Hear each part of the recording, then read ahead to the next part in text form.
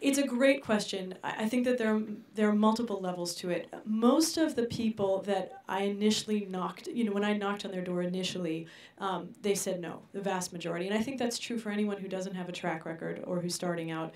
And the no over time actually just became a not yet. And those people in the end came back and came around. And so I have a very different view. Luckily, at the time, I really took it as a not yet. And it was a challenge to me. I had to establish myself and my track record and gain credibility. And now, we've delivered 2 films on time and under budget. And now, it's easier. And but in terms of the funding, I would say the following, which is, first of all, to look for the people that are passionate about the issue that you're dealing with.